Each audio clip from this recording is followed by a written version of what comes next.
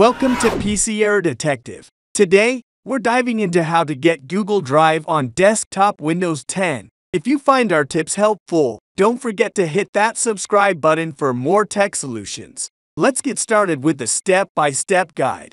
Step 1. Begin by opening your preferred web browser. In the search bar, type Download Google Drive and press the Enter key to initiate the search. Step 2. Among the search results, click on the first link that appears. This should take you to the official Google Drive download page.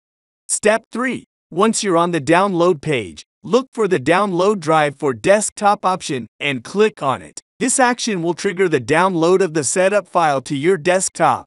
Step 4. After the download is complete, navigate to your desktop or download folder and locate the Google Drive setup file. Step 5. Find the setup file and double-click on it. A window will appear where you can select your preferences. Once you've made your choices, click on the Install button. Then, simply follow the on-screen instructions to complete the installation process. And that's it! You now have Google Drive right on your desktop. Thank you for watching and see you in the next video.